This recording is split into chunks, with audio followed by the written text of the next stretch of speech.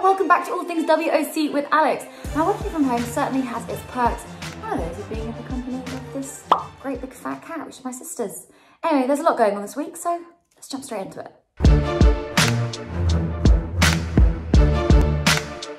534 warmed themselves up like a salted caramel drizzle in our $1,050 pick and mix max warm-up.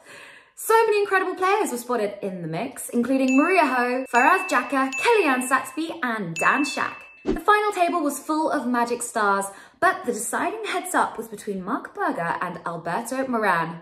However, it was a rocky road for Berger, as it is Moran who walks away as champion and a muy bueno $89,000. We are on to day 2 of our Mixed Max Championship with a sweet total of 989 entries. This means our champion will walk away with a tang-fastic $488,508.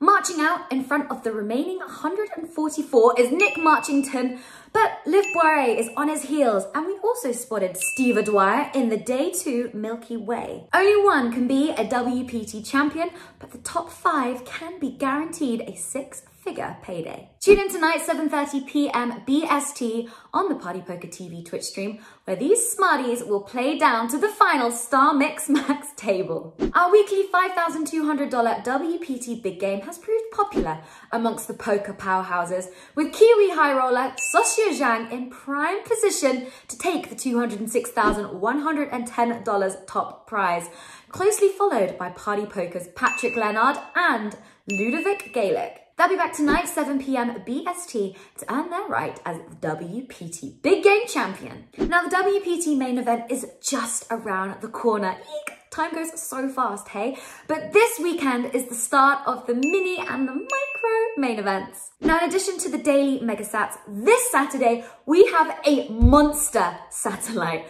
with 100 tickets to the $1,050 mini main event. That's a $100,000 guaranteed satellite. And with a buy-in of just $33, this gives everyone a shot to this $5 million guaranteed event. Anyway, that's all from me. Good luck, play like a smarty, and I'll see you Friday.